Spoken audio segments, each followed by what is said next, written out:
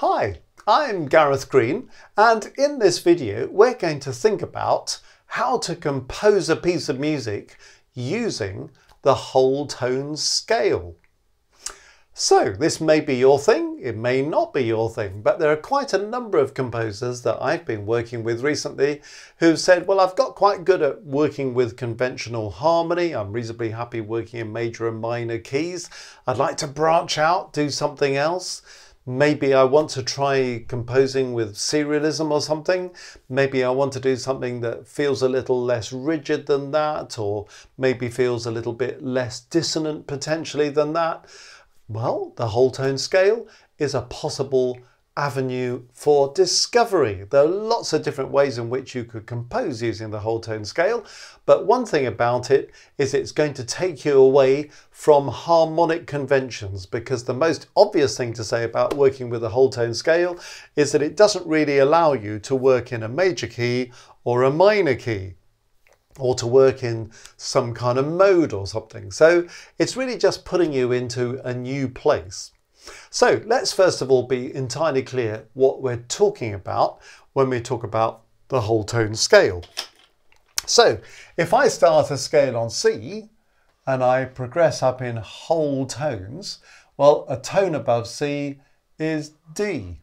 Go up another tone, E. Go up another tone, F sharp. Up another tone, G sharp. Up another tone, A sharp. Up another tone, I come back to C. So there is a whole tone scale. Now, does it have to be F sharp, G sharp, A sharp? Absolutely not. It could be that you treat these notes enharmonically and call them G flat, A flat, B flat. All perfectly possible. Because we're not registering this in relation to any conventional key, we're not really bound by any particular way of labeling the note. I mean, if you're in G major, then you use F sharp, because that is the raised 7th degree of a scale of G major. You don't call it G flat, you call it F sharp. Well, actually in the whole tone scale, we haven't got the same points of reference. So you can decide what works best in any given moment. So there's a whole tone scale on C. C, D, E, F sharp, G sharp, A sharp, C.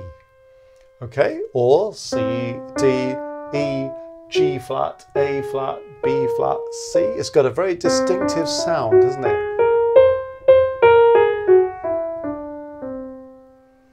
And a lot of music by composers like Debussy is using the whole tone scale, for example. So it's a sound that you might be quite familiar with. Okay, well, if that's the whole tone scale on C, well, when we're talking about major and minor scales, we've got loads of different keys we can use. So can we do that in the whole tone thing? Are there loads of different keys we can use? Well, no, there aren't, because of the nature of these all being whole tones.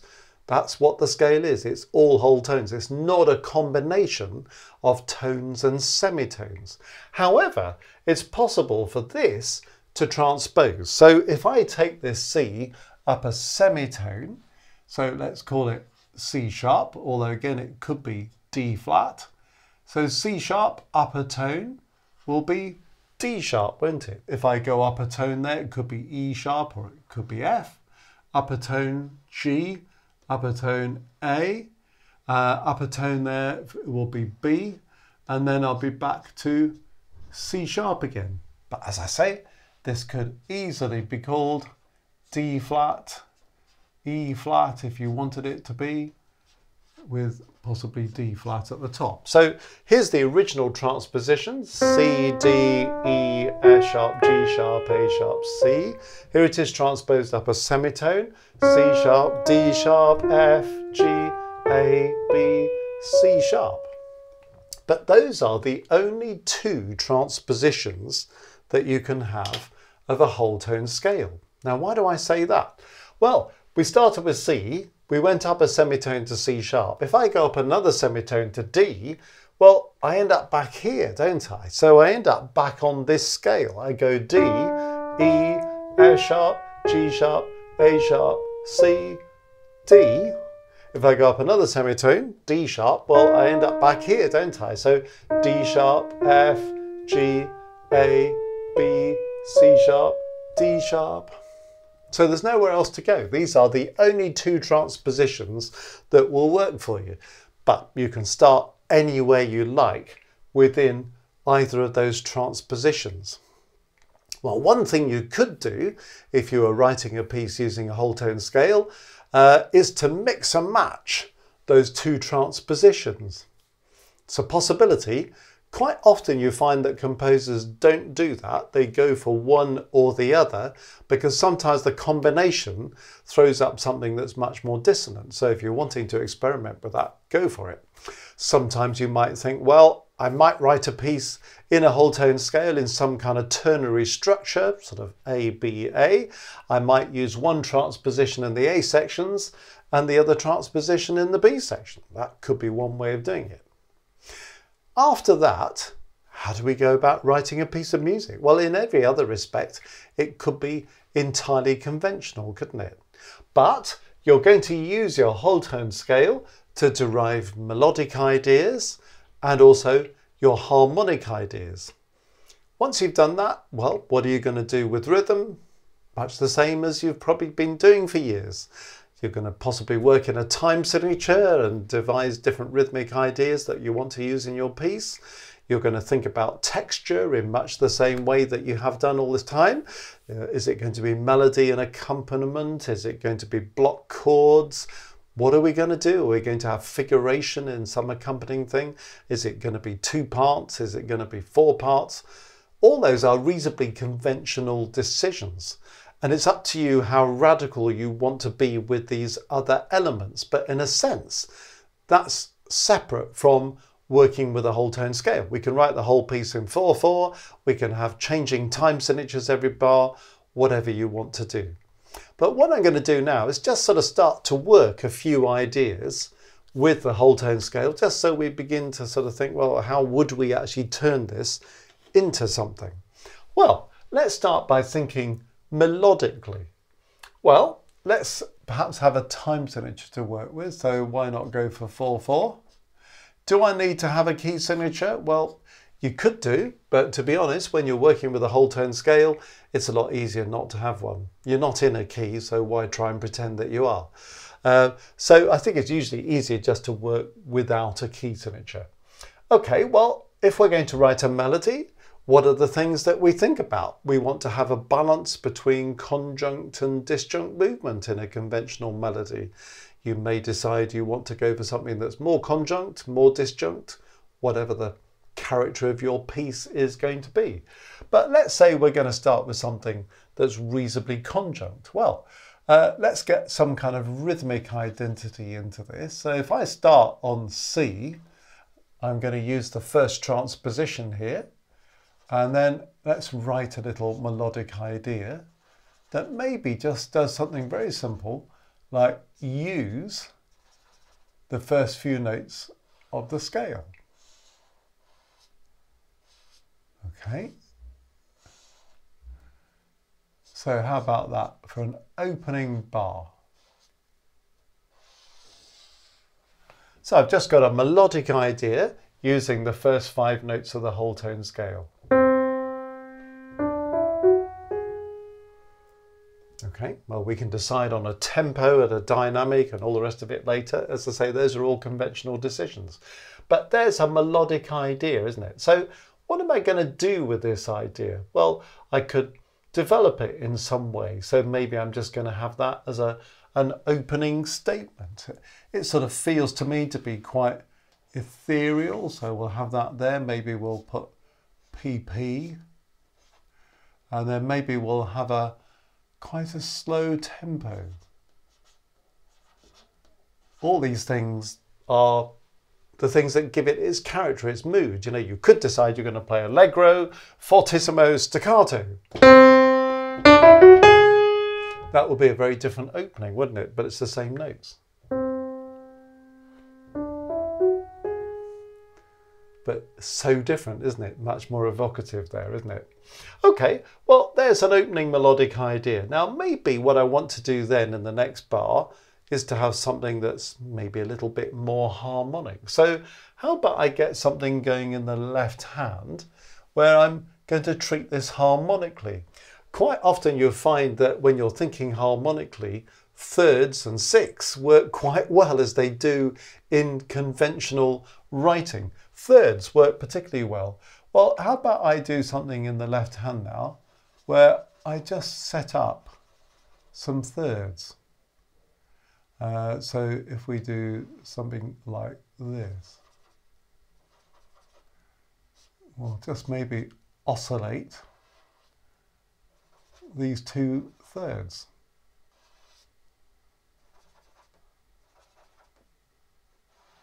Okay, so there's a harmonic idea that's just evolving in the left hand now. And then where's it going to go? Well, we could move up another third. So having done a bar of this, I might move up to the next third and finish it with something like that. Okay. And then we might think, okay, well, that's got something going in the left hand. It's got something a little bit more harmonic going. We're possibly going to have a rest in the first bar. So we introduce that right hand idea. And then we have this left hand thing.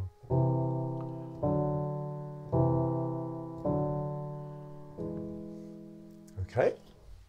And we could have that all going kind of legato as well. By the time we get there, well, we might be ready for the right hand to do something slightly different. So let's have a right hand rest in the second bar. One thing that works quite well when you're in a sort of quiet, reflective mood with this stuff is to have quite a bit of space in the score.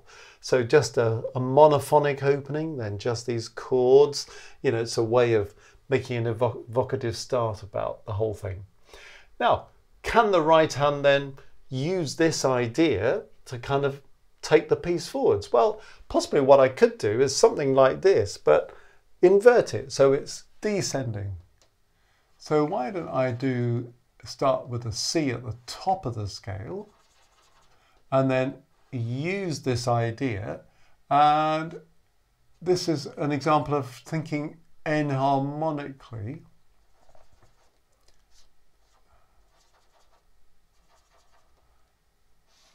Now, you might think, well, why did I use sharps on the way up but flats on the way down?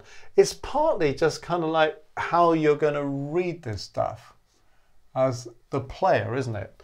That this seems more logical, doesn't it? We're moving up a note, so some kind of D, so some kind of C to some kind of D to some kind of E to some kind of F to some kind of G. They're all going by step. Some kind of C to some kind of B to some kind of A to some kind of G. Makes it more sensible notationally to use sharps when you're going up there, to use flats when you're coming down here. But that's entirely your call. It's just from a player's perspective, it would be easier to read that as C to B flat to A flat to G flat, rather than to see C followed by A sharp. You'd be thinking, oh my goodness, where's that? It's easier to read it with the flats going down. So there's no reason why you have to use flats or sharps, but it's making the point that you can think enharmonically. Okay, so you see what I've done here? I've used this opening idea. And in this third bar, I'm just using it coming the other way by inversion. And then it sort of wants to go on to that, doesn't it? So maybe what we could now do is to kind of use this left hand idea. So that would complete that, but maybe go into the third. So I'm starting to adopt this plan here. And maybe what I'll do is use the rhythm in diminution.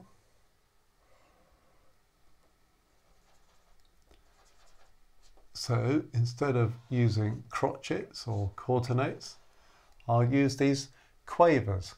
And then, you know, instead of it being a predictable rhythm, because I could do the same rhythm, you know, even notes, maybe I could dot it this time. So we do something like this, and then move on to the final left-hand chord in this bar. So you see what I'm trying to do now? Use this left-hand idea, rhythmic diminution, but changing the rhythm so there's some sense of development about the thing, you know? So maybe that's going to be my next little phrase statement in the right hand. So what have we got so far? We've got this right hand thing, and then the left hand, then the right hand joining by inversion,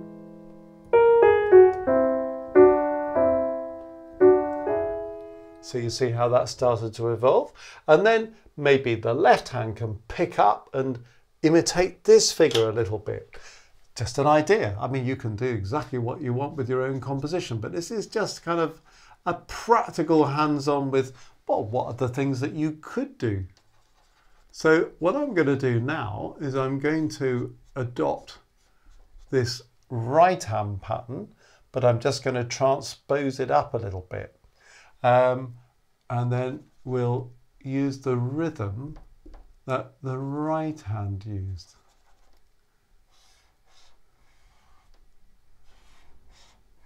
But there's a kind of development about it because it's transposed up. And so we're going to,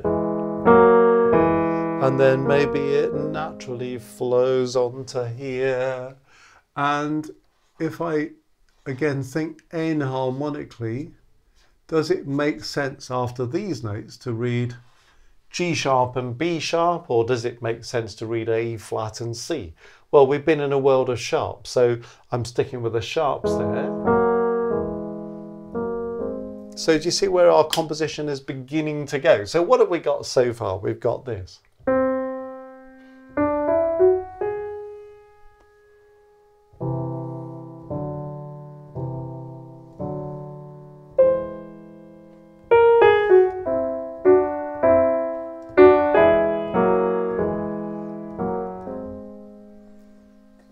Just the opening few bars of a possible composition. Well, where's it going to go from here?